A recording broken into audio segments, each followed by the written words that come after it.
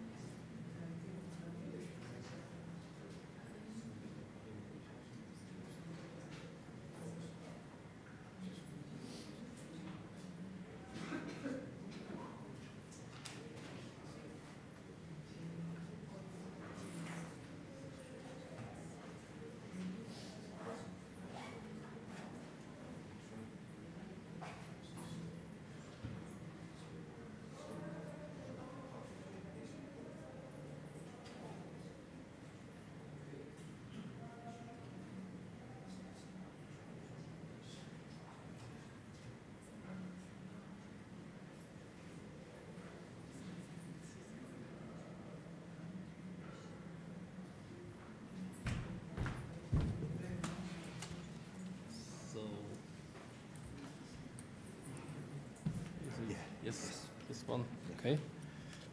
So let's go in. I think this is PowerPoint. Huh? This is your presentation? No, I need I think this is PowerPoint, huh? Because it will really frustrate you. Okay. I'm not the Apple guy, so therefore, no, sorry. Fine. I'm just going to switch just off. Just open PowerPoint.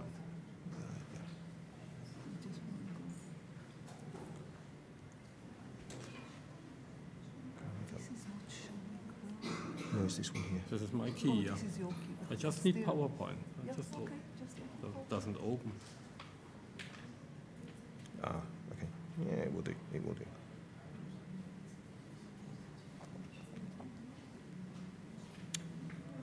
Come here.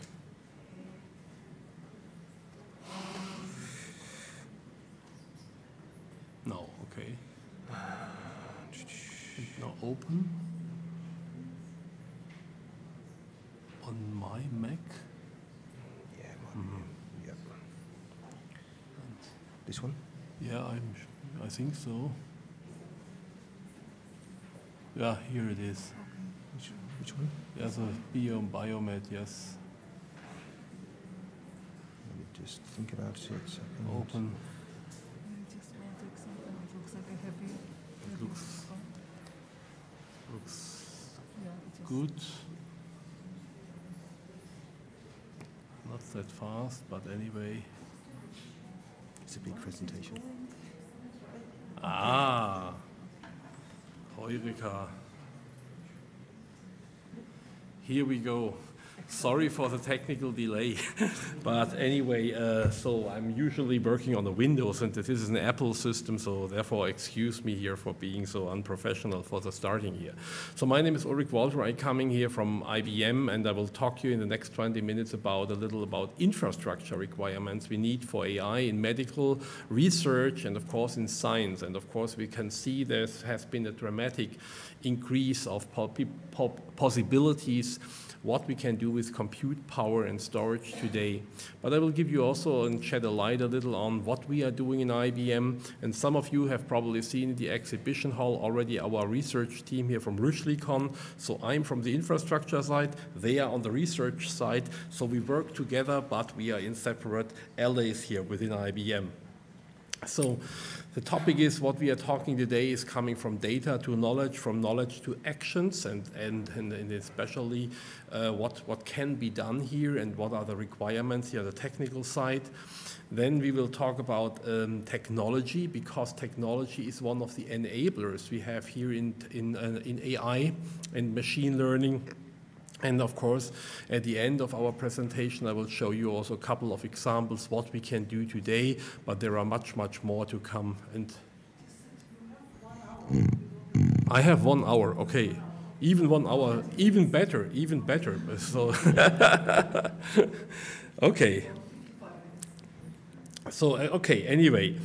So what we are doing in IBM, we have a broad field of research, and of course I can encourage every one of you just look up at the IBM.com research page what type of research we are undertaking here in any field in compute, but also of course in other areas like in blockchain for a very secure data connectivity between various systems, and also quantum computing, which has become of fame recently, and a couple of new things to come. For those of you who have not heard about quantum computing, this is a technology. I think this will change dramatically also the way how we do computing in the future. It is not a replacement to be for traditional computing, but will help us actually to gain access to things or to compute examples here what are not possible today to be done. So therefore a hell lot of things are going on, especially about quantum computing.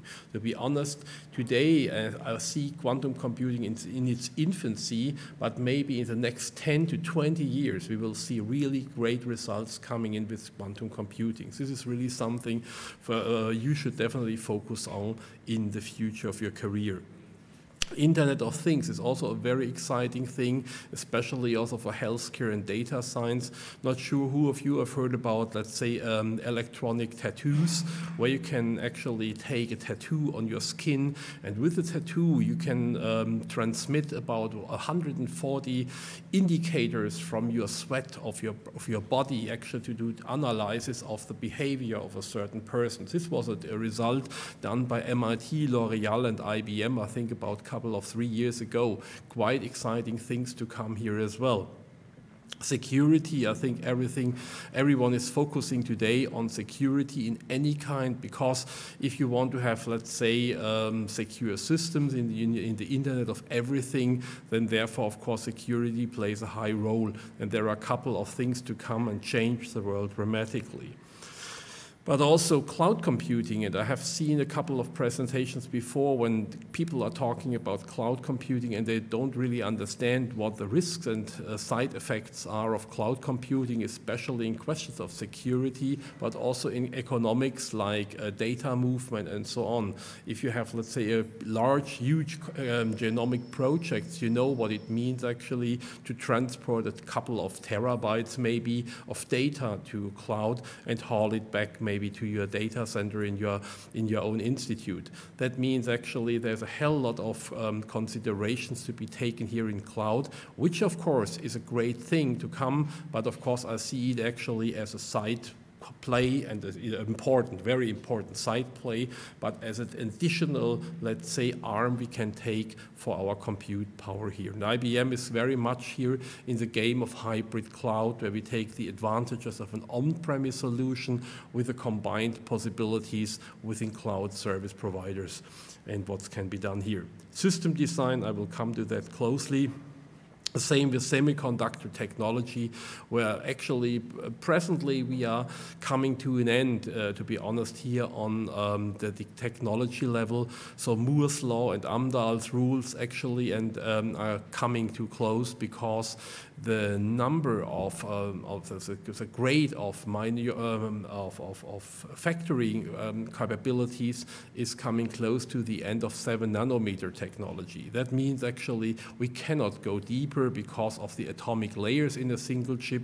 So therefore, we will see a new kind of chips will arise in the next coming years. So there's a bright and possible great future here. I recently was at the International Supercomputing in Frankfurt that is hosted once a year in Frankfurt, and the other one is hosted in the US as supercomputing. And I found it quite funny because John Shorn from Lawrence Livermore said we are now coming to the Cambrium of IT. The Cambrium time, as you know, was actually the time where biodiversity exploded in huge numbers, and the same is going to happen maybe here in computing chips in the future. I have some examples here for you later on. Biology, I think this is nothing new for you, so I don't have to mention that here in deep details. And physical science, these are some of the research areas where we are in.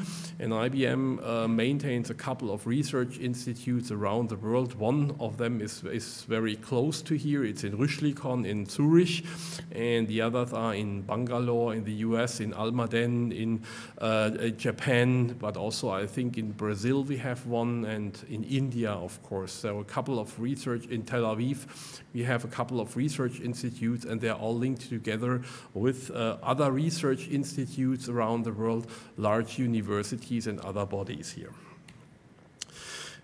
Before we begin in the presentation, I think that's a great message. So I have an hour to spend. And that's good because I have a nice movie. I'm not sure if you have seen that movie before, but I thought maybe that's something of what I like to show you here. Where's my mouse? Mouse? Do I have a mouse? Ah, here it is. Yes. Let's see if it works here on screen. Maybe you have seen that movie before, but I thought it's worthwhile to explain it. So you are not connected to the internet, okay? So we don't do that movie here. Nah, okay.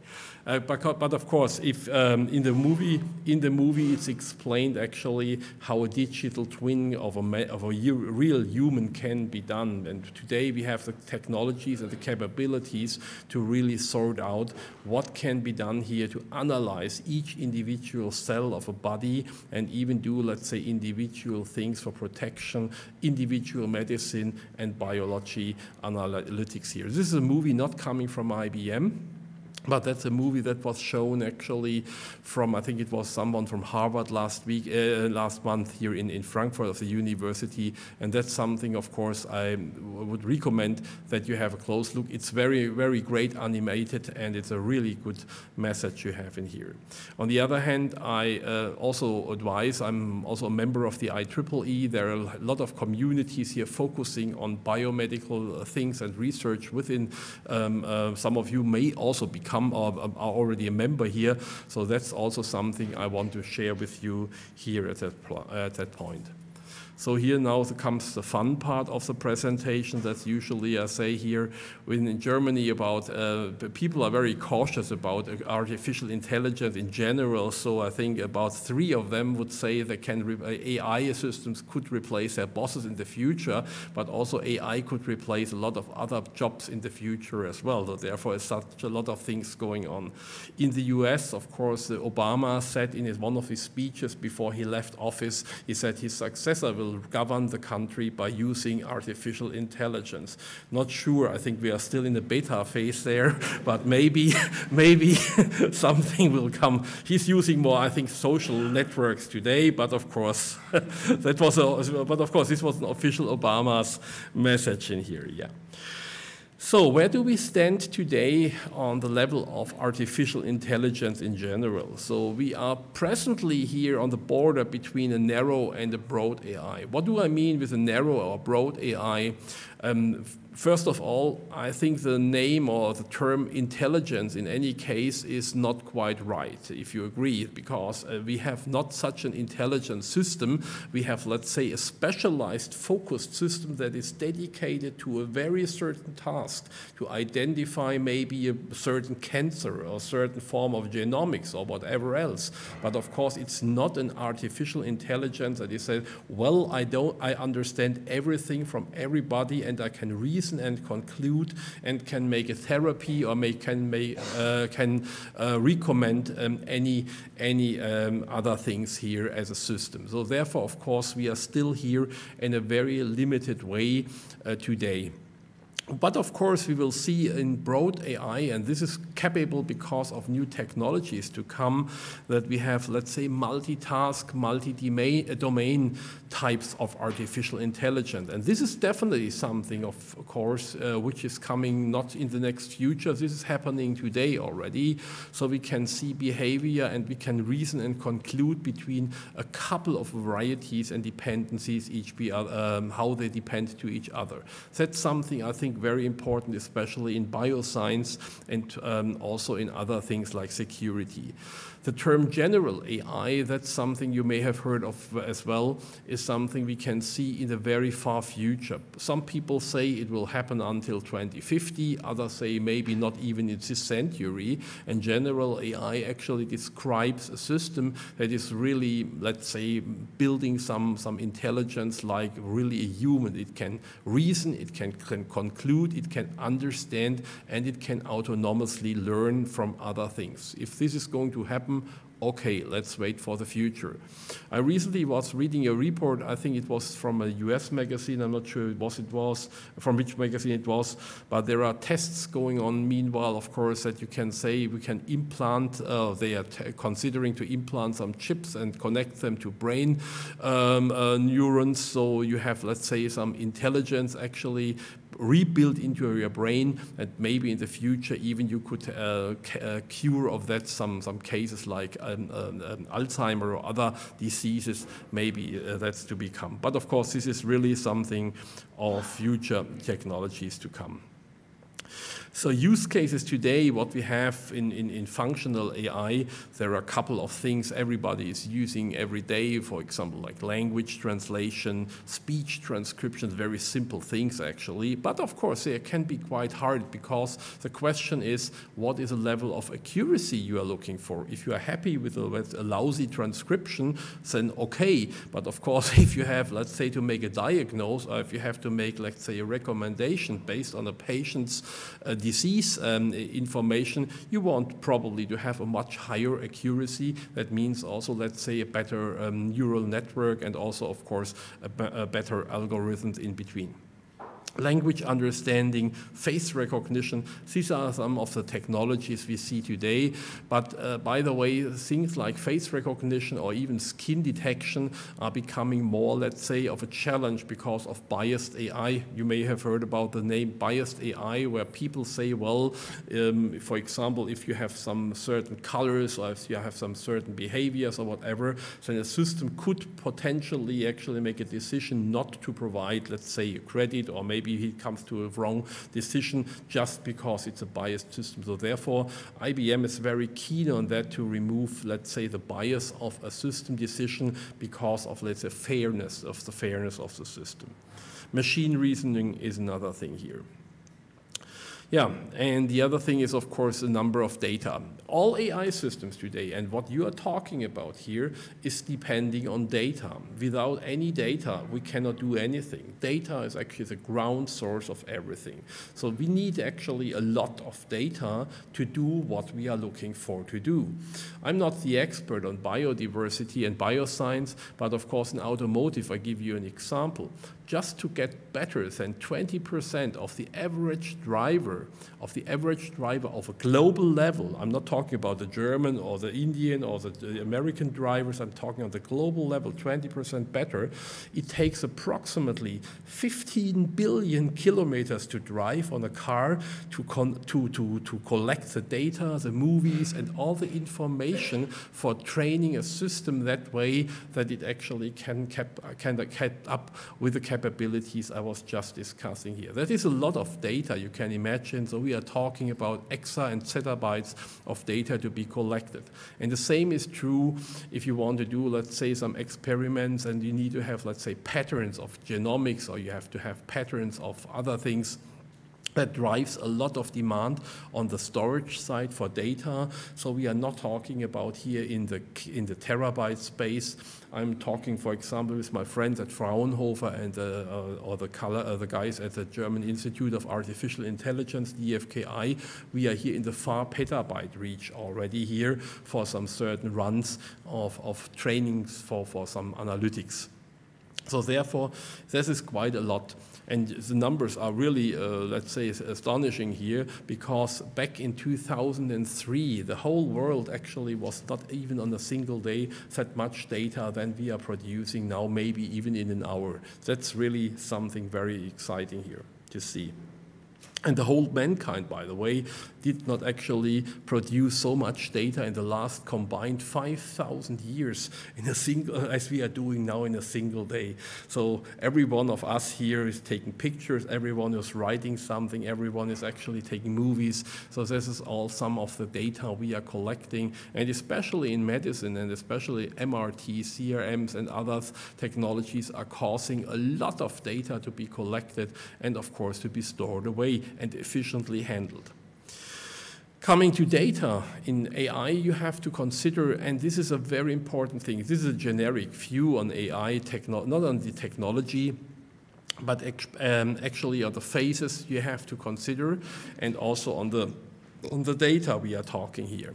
In the phases, when you take data, you have, first of all, you have to rely on that data. Otherwise, of course, if you have false information, false positive, so as we say, then of course your result can be worthless, because you have to have trust in your data. This is one of the most critical things. But the other things, as well as that, you need to consider what is the number of data we are collecting here. Are we talking about terabytes, megabytes, gigabytes? How can this storage be, how can this data be stored efficiently and effectively? And of course, in the question of speed, we needed to have it for our analytics or maybe for our AI systems in the future. We also need to consider the variability of data. Are we talking about the same data type, or are we talking about different data types that needs to be merged together to make a homogenization of data? That's also some of the questions in here. The variability, the value of the data at the end of the day can be, let's say, unprecedented, because you need to understand if you have a proven and true data set, that can be worth millions, because this is really something that may be collected over years to be established. And if you have such a pure and really cleared data set, that's something, of course, people are looking in very much detail here. Satellite images, for example, from NASA, you can get from the website, but of course, if you want to have the real ones, you have to pay a lot of money for some of the cleared data sets here. The same is true in medicine, the same is true in many other disciplines we see around the globe. So data is really, let's say, some people say the new oil, but I think this is really some kind of a gold mine if you have, let's say, the right data set in here. And for our training, we have to consider, you have the collection phase, where the data has been collected, the preparation phase, the analytics phase, the learning phase, and last not least, the inference phase, where actually the data is being brought into an AI system who may become to a recommendation, or actually also, of course, to an action on that. In AI systems in general, it's very important, you have to consider the three very important facts. So first of all is, how does my system scale? What type of technology do I need for doing that? How many systems do I need? Is it just actually a single PC do I need? Or maybe do I need a data center full of equipment like we have in Oak Ridge, where we presently are running the largest HPC computer on the planet? Or is it actually something in between, or maybe some of the technology bricks? The other thing is a question of time. How long will it take to get my results? I was talking to some of the friends at Max Planck in Frankfurt maybe a half year ago, and they were doing some exercises on AI, doing X-ray images, actually training for their models. But of course, the poor guys, they just had, let's say, some high-performance PCs with some NVIDIA GPUs. And of course, some of the runs were taken over 6 or 8 weeks. So that means actually, if you are happy with the the result coming over then after 8 weeks of training time, maybe that's fine. But of course, there are technologies and can do better. So time may become a very critical factor, especially if you want to do such trainings more often and not just on an individual data set. And last but not least, as I said before, a very important point is what level of accuracy are you aiming for? If you are saying, okay, I'm happy with my accuracy of 50% or 60%, that's fine with me. But if I would get a cure or maybe a therapy on let's say, an accuracy of 50%, I'm not sure if I would, let's say, take this as a result here. So therefore, of course, especially in science, it's very important to aim for higher levels of accuracy, and of course comparisons also with some other groups, so I can really say, well, this is something of course we have seen many a times, and my results here definitely can be better because of the better data quality, and of course the better algorithms we were using in here. So why is this all happening today? Well, we have that big data thing today. It's not a thing that we cannot afford to store data and storage. If you would have done some of the experiments I was just talking about maybe 10 or 15 years ago, it would be financially impossible to do that, to be honest, because actually technology was at that days not capable, not just it was not capable to do that, but it was not capable in questions of economical efficiency here. So you would have taken a lot of storage systems, tons of storage systems, very expensive ones, just to simulate the number of performance or capacity you can get in a system today. My little USB stick I have here is just about 16 gigabyte. If you go back 20 years in time and want to buy a 16 gigabyte disk, this was really money at the day. Today you get 16 gigabyte as a giveaway in a McDonald's or somewhere else. So therefore, of course, storage actually was brought down in questions of capacity to dramatic numbers, and the efficiency of storage has increased also dramatically over time. The other thing is, maybe you have read the books. There are a couple of nice books I have seen here from MIT, from Alex Kwaszewski, the neural network things to come. So this is actually something, of course, this is not a new technology, by the way. This is really old stuff, going back in 1956 to Dartmouth conference, and even further with Alan Turing, actually, this first model. So this is not something very new.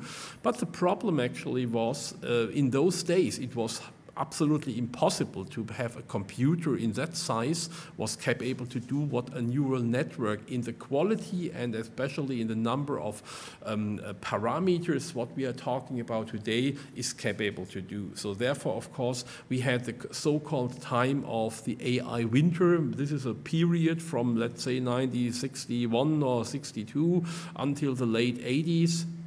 Where actually everybody was saying, yes, AI is something very important, but of course it's economically and technically not possible to do. So this is actually something that has changed dramatically over time. The same was true for our CPUs, our core units in the computers. The CPU was also actually a key thing in the last years. Still, even knowing that Moore's law will come to an end, a dramatic increase in questions of transistors, in questions of performance, and of course in questions of threads. Some people ask me sometimes, why don't we do a neuroformic way, like to make a assembly of the human brain? There are projects going on, you well know, about simulating the human brain really in a computer. Everybody was looking like that, like Frankenstein, building really a human brain in a computer. But that's not really working today, because the neurons in a really brain and the cortex are connected on a square millimeter, each one to each other. That would require about a 3 kilometer wire in a single chip on a single square, a cubic millimeter. That means actually this is still not possible to be done physically on a system today, considering also the necessity to have, let's say, these tiny and granular fibers within a switch. There are new technologies to come, maybe optical technologies that can serve that in the future, but here we are on the very much of the beginning of the technology. But as I said before, it's not the CPU alone that can survive here. We need to have, let's say, new technologies, specialized hardware, accelerators, and that's something to come. I give you another example on here. Back in 2012, the Google Brain project was existing with about 16,000 systems. Imagine that, 16,000 computers. You could fill a hallway like that, much more with computers, and you would just get out about 50 teraflops. This is not a big number today. This is really something very, let's say, limited in questions of performance. And back in 2015, this is just about 4 years ago, NVIDIA came out with a Pascal GPU, and 3 of those tiny GPUs actually had the equivalent of 62 teraflops, but just as you can see, with the power equivalent of just 0.9 kilowatts of power. That means the dramatic here is that the performance and the miniaturization of the technology was now available for everybody. Of course, it was still an expensive card. It was, I think, about 10K or so. But if you compare 10K for a single card in comparison to 16,000 systems on the left-hand side, plus the energy you have to spend here and all the other costs, this is nothing. And therefore, of course, the advantage of technology will increase. And about 2 years ago, in 2017, NVIDIA created the last one of its animals here on the zoo.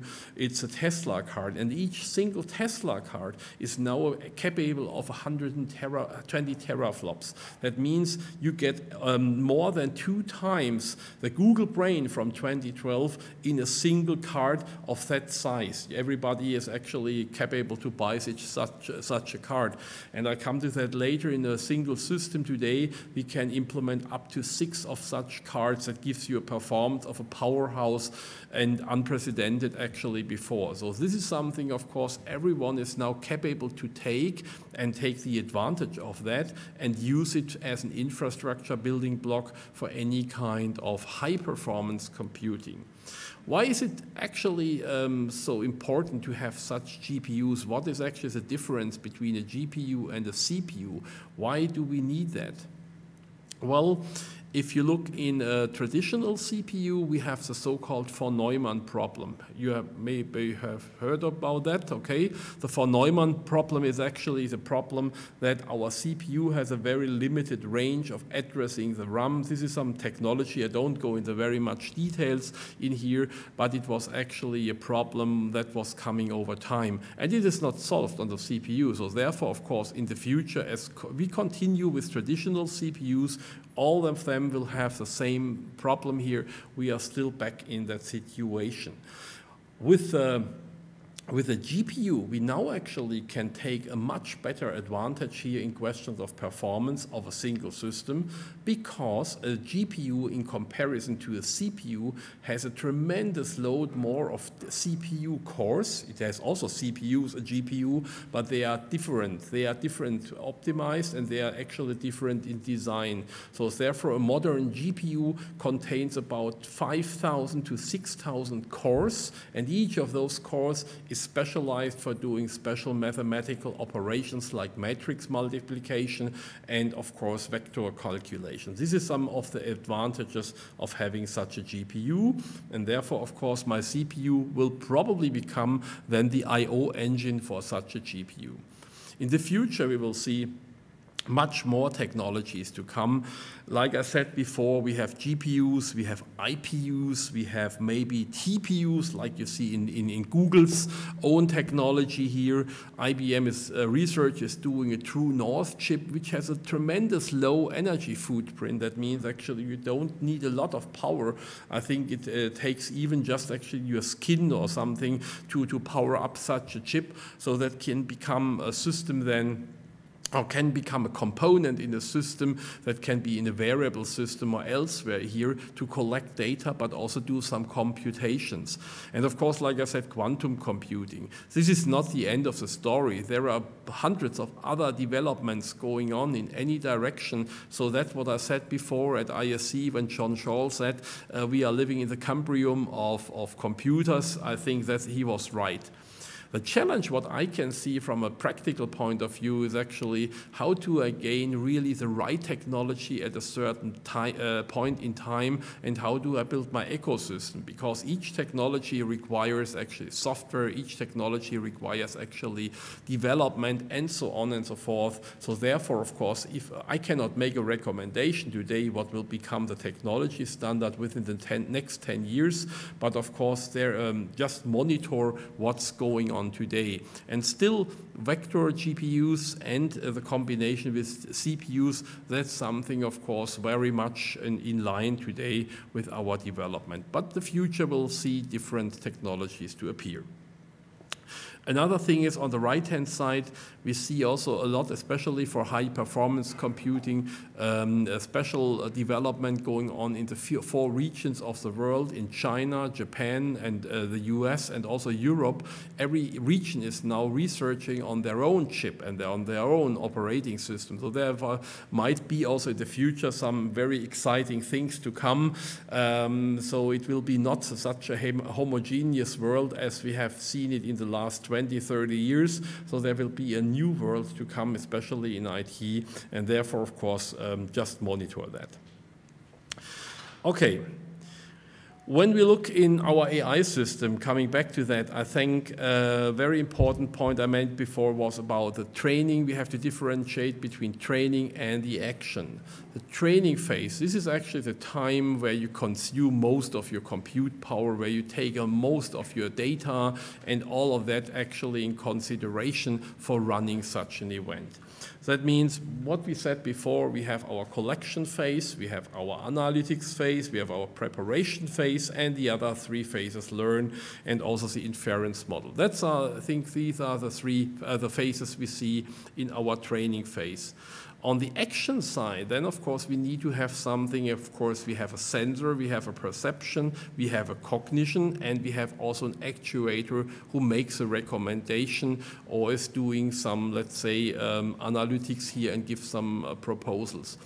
This is, of course, a very important point, because I give you an example. My wife recently was in a doctor with an MRT, and she was suffering of a bad of some pains in her side, and she was not sure what it was. So they sent her to an MRT, and the MRT said, well, there is nothing. But then, of course, she said, well, I still have my pain. I don't know what is actually, what the system or what the situation is. So she was sent again to a doctor who was doing some let's say, research and diagnosis in a more traditional way, using some sonographic and other devices here. And he found out that she has a kidney stone. But imagine that, and if you just trust a system who is just telling you maybe there's nothing, and you send some patients away, or maybe actually your recommendation will be going the wrong direction. That means, of course, that such a system needs to be in such a way that a doctor or somebody who makes a decision can really rely on the results of that. So therefore, of course, the actionable side is very important here, especially when we talk about results. And in the 5 phases of AI, we have the 5 phases. These are, let's say, a circle we have always to consider. No matter if you are in bioscience, in medicine, or in automotive, or in any way of AI, that's always the same stuff here, because you always have to rely on data, on real-world data. And the data can come from any kind of source. It can be a sensor, it can be a text file, it can be some whatever images, it can be a movie. But of course, the question is, how can I extract the information out of that data to be analyzed and to be trained for my system then in the future? First of all, that data needs to be stored. That's what I said before. So it can be a very, very large data set. Some of the data sets I have seen here are really in the petabyte range, and this is really big, especially if you have large X-ray or maybe MRTs or whatever else. So we easily can come here in ranges where we talk about a petabyte or more of data to be analyzed or be trained. This is really not unusual here. On the right, on the second stage here, we have to do data cleansing or data preparation and analytics. That means we have to see, is this data we have collected the right one? We maybe have to label the data because the system does not automatically know what type of data is it from. So therefore, of course, jobs like data scientists and data engineers who are doing data labeling, these are not always the most, let's say, fancy things. They sound fancy, but data engineers who are just doing labeling or so, that can be somehow also a boring job, because if you have to label 1 million images in your lifetime, then with descriptions, what is seen on the page on the image is not actually very funny. For example, I give you another example from another not technology, from another area in automotive, and everybody is very eager to drive autonomous cars. You all have heard about autonomous cars, yeah? Okay, do you know how the majority of that training for autonomous cars is being done today? Any idea? How is it? How is the data actually collected? Let's say we have collected a movie of 100-kilometer autobahn driving here in Germany, and what is happening then? So in the old days, actually, the movie was sent over to countries like China, India, and there, of course, people were sitting there, there are companies specialized on that, watching that movie, tagging and flagging each frame in the movie. A usual movie has about 30 frames per second, so you can do the math and calculate how many frames you will collect over 100 kilometers of autobahn driving, and if you have to write on each of those frames what is visible on the individual frame. This is a hell lot of work that can be done now, meanwhile, more or less also automatically. But even if you do it automatically, you have to trust the results on what actually the analytic system was doing in here. And the same is true for anything when you're doing actually such tagging and flagging. You need to have a so-called ground truth. Ground truth is the overall, let's say, ruler here for our data and our data quality. Once we have done that, then we can take that data and start with our training of a system. So the question is, how much data do we have? What is actually the achievement? What do we really want to achieve? And how much technology do we need for doing that? Is a PC, what I said before, a capable system here, even if it's a cheap system, but it takes 8 weeks to do, and if it breaks in between, then I have to restart it, so I lose 8 weeks of time, or is it better to take a different technology here? These are some of the discussions you have to consider here. And last not least, the ultimate outcome will be, what do we actually want to achieve with it? Is it a recommendation system? Is it actually just a fact-finding system?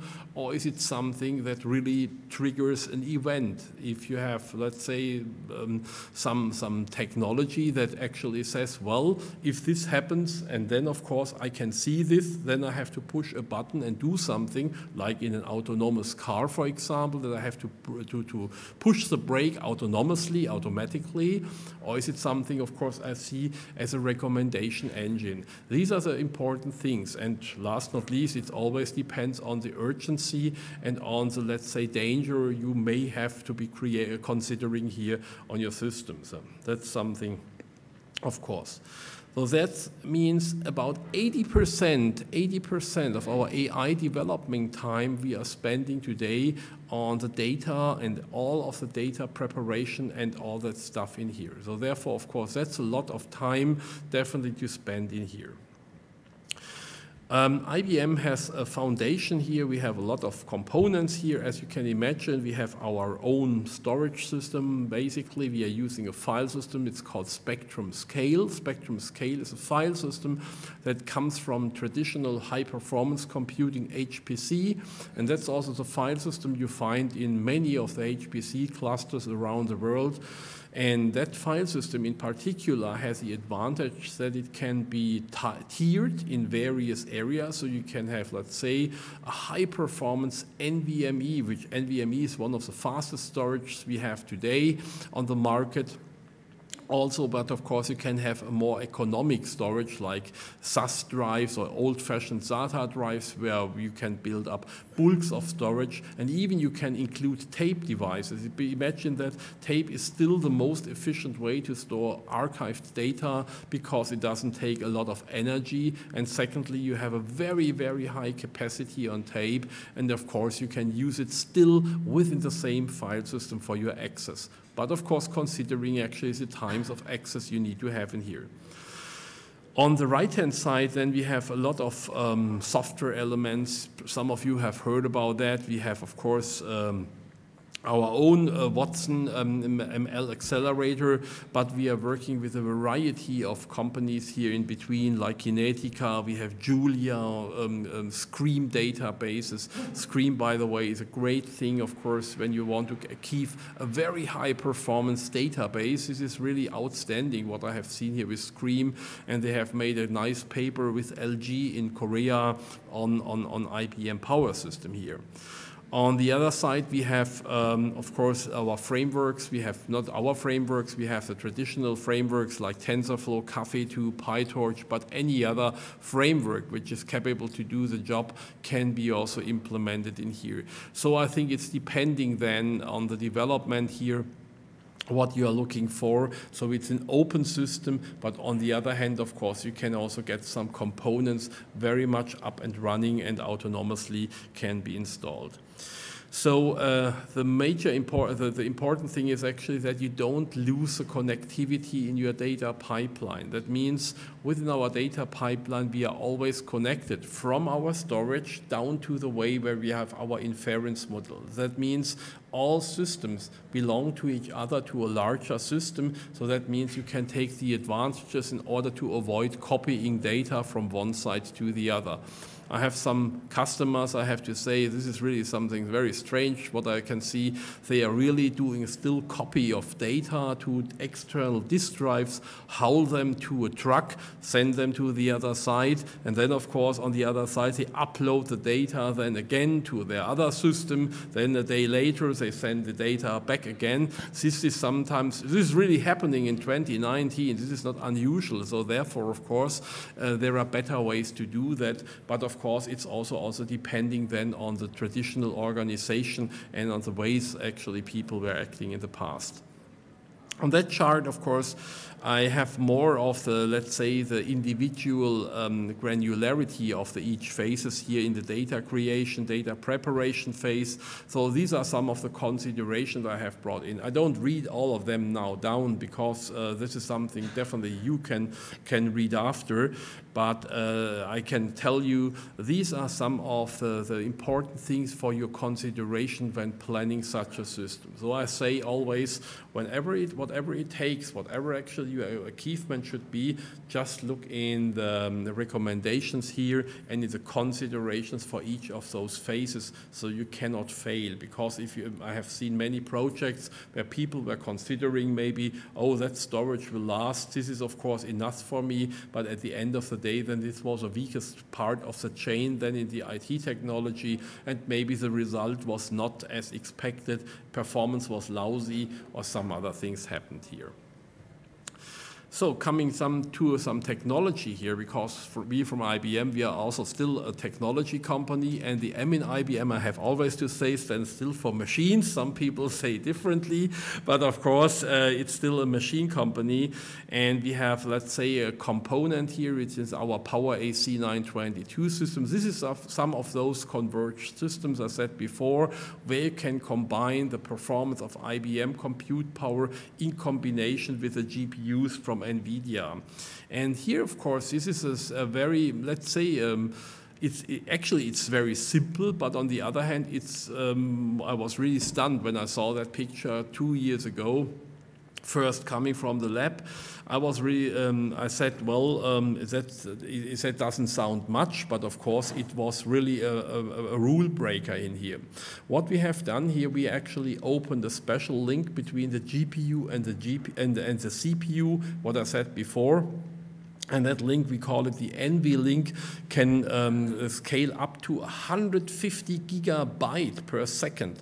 That means you can have a tremendous load of data from your data AI system moved from your CPU to your GPU in a single second. That means this is 5 times as much as you can get out of any other regular x86 system on the market today. And therefore, of course, your performance of your training and of your running time will decrease dramatically.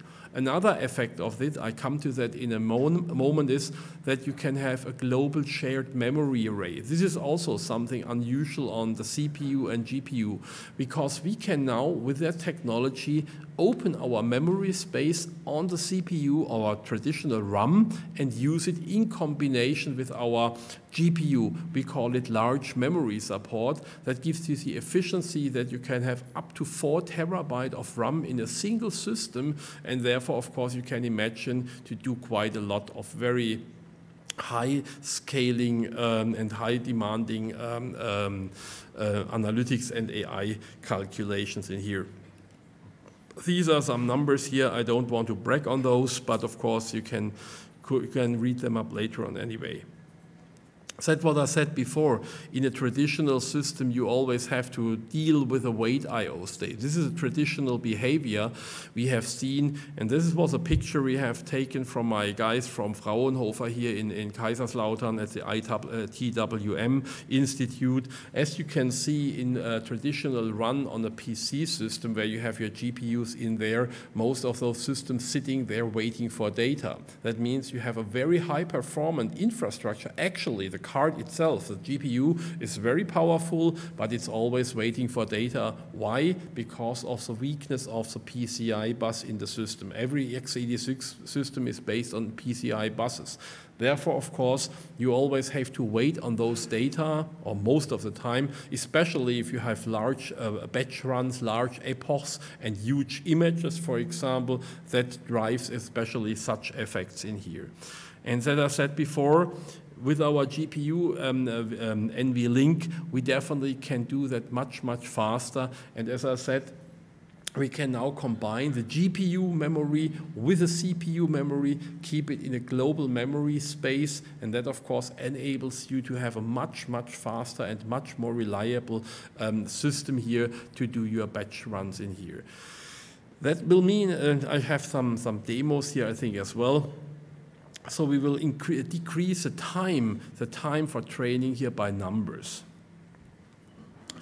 Yeah, we have this chart we have seen before.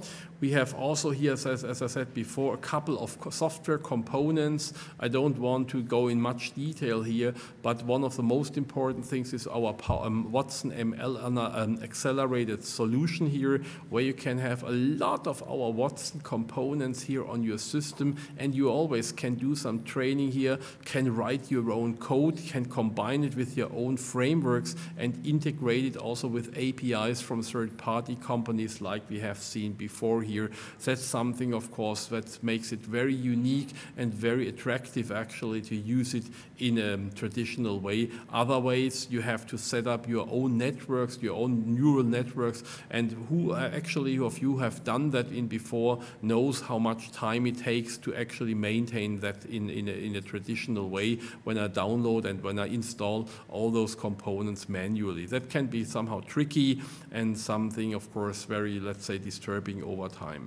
Another thing is we have a deep learning impact DLI module, and also, of course, a distributed deep learning module where you can even scale, and this was an example what we have done in Oak Ridge with over 1,500 nodes combined to a cluster, where you can imagine that you can do a training run in sub-seconds here in comparison to do so in a single or a system or a smaller cluster. That means we have a distribution here that really scales nearly linear in comparison to what is on the market today. And that gives you some of the impressions here. So we have that distributed deep learning here from 16 days down to 7 hours in such a way, comparing actually 64 systems to a single system here. That means that you can definitely take advantage here as well. Last not least, of course, we have that large model support, what we said before, where you definitely can take more of the GPU, CPU, RAM of your system and use it then for training runs in a shared domain. That's something, of course, I can imagine. We have some other examples here from research, the medical sieve, they call it. Imagine that you have about 10,000 images here from an MRI scan. Then we can actually run with 75 million per year of such scans. And then, of course, you can select 25 of those who are really relevant, what is actually exciting to you. And this is something you can do in a couple of seconds rather than waiting there for weeks or days for doing that. We are working also on other things like the transform Parkinson's disease care. There are a lot of other things going on, and IBM is quite excited here, especially on research on those areas. Another thing is about elderly care, elderly support, not just only about home caring, but also, of course, surveillance and, of course, guidance here for patients here on their behavior. This is also some very exciting area what we are working on. So I think my time is nearly over, I think, but of course, maybe just a funny thing, I'm not sure if it works. Yes, this is also something we can do with AI on our systems. This is another video I have included. Unfortunately, it's on the laptop here, it's included, so it works. It's handwriting forms. It may be not something of everybody's mind in here, but that's also a very, very difficult thing to do. And this system can read any kind of handwriting in sub-seconds. So we can proceed about 100,000 handwritten forms within an hour on a single system, transcript them to actually PDFs, and extract of that handwriting then what is written there. It's not just only a transcription, it's actually really understanding what's written in the text, what does it mean. So if you have, let's say, some doctors who have, let's say, some handwritings from the past, that's something maybe also you can take for your advantage in here.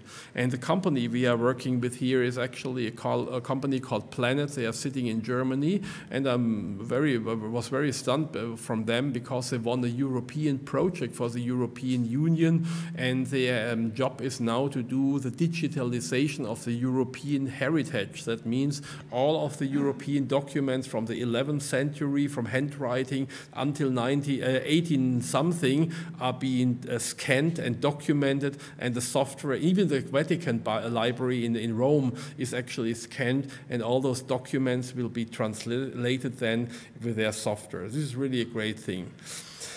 Okay, that's my last slide here. What I can see in the future, I think we are heading forward to a digital, what I see is a digital universe, because in the future everything will belong together. And if you talk to Gay about things like healthcare, bioscience or so, I can sure imagine that there are other factors are coming and influencing our whole research and what we are doing here, like climate change. What is the impact here on human behavior, on human genomics or whatever else.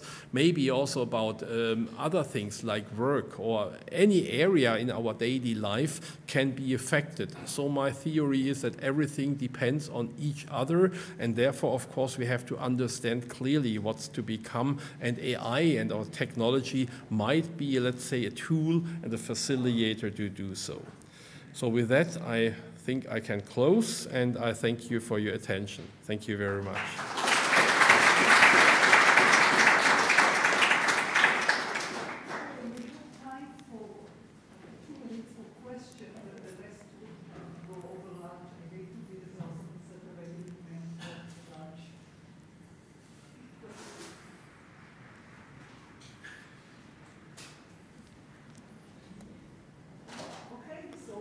I will be around at the IBM booth over there, and you can come up to that, yeah.